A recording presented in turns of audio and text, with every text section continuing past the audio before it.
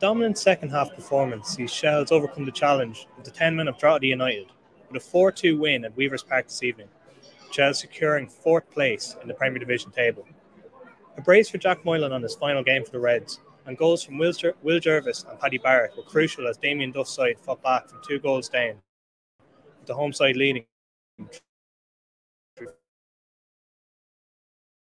game had few highlights in the opening period of the first half, although Hull Loney's Harry Wood and Will Jarvis linked up on multiple occasions to create half chances for his side.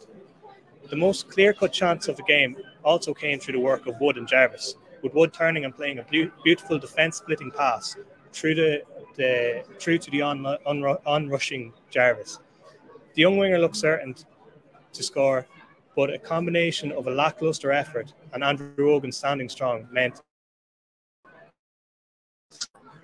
After going into the game thanks to some tidy passages of play from Darren Markey and Dale Rooney that ultimately led to nothing, the Boynesiders broke the deadlock. Rooney collected the ball just outside the Shelbourne box and clipped the ball into the penalty area with his weaker right foot. Adam Foley looked to head the ball but failed to make contact, and Kyle Robinson did the same. But in the chaos of the box, Rooney's initial cross was able to bounce past Kearns and gave the home side the lead. And minutes after the restart, Drogheda were 2 to the good thanks to Adam Foley. Rooney delivered a free kick from a similar position to where he scored the opener, this time delivering with his left. Although the ball was headed away initially, the clearance was poor and fell to Foley, who smashed a first-time volley past the helpless Kearns to double his side's advantage. The second half started with a flurry of incidents before the hour mark, which saw Shelbourne draw level and Drogheda reduced to 10 men. Left wing, where Jarvis clipped the ball to last week's hero, Jack Moylan. Moylan spun to create space for himself after controlling the delivery and fired past Wogan to cut Drogheda's lead to 1 goal. Right after the restart, Kevin Doherty's 11 men became 10 as Luke Healy made a reckless lunge on Jarvis, sparking an unsurprisingly angry reaction from Shelbourne staff and players as Heaney was shown a second yellow for his second yellow of the game.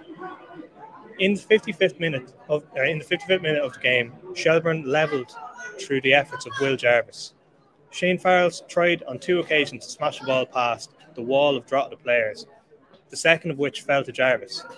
Jarvis, with the help of a slight deflection, directed the ball past Wogan into the bottom corner. The comeback was complete on the 64th minute when Jack Moylan notched his second of the game and his 5th in 2 games in 2 days. Wood was again involved as he managed to work the ball into the box, and as it rolled through the defence, to pass the ball home, giving his side the first lead of the day. The Reds scored their 4th goal of the game when Wood swung a corner in towards Paddy Barrett, who towered over everyone as he powerfully headed past Wogan with 10 minutes remaining, and the game would finish with the scoreline. The game changed after the red card, but Shelbourne had already gained momentum at this stage after scoring. Shelbourne fans will now be looking for a St Patrick's Athletic jersey to loan for next week's FAI Cup final, and judging by the celebrations at full time, the Reds believe in the side. Full time here at Weavers Park. Drogheda United 2, Shelbourne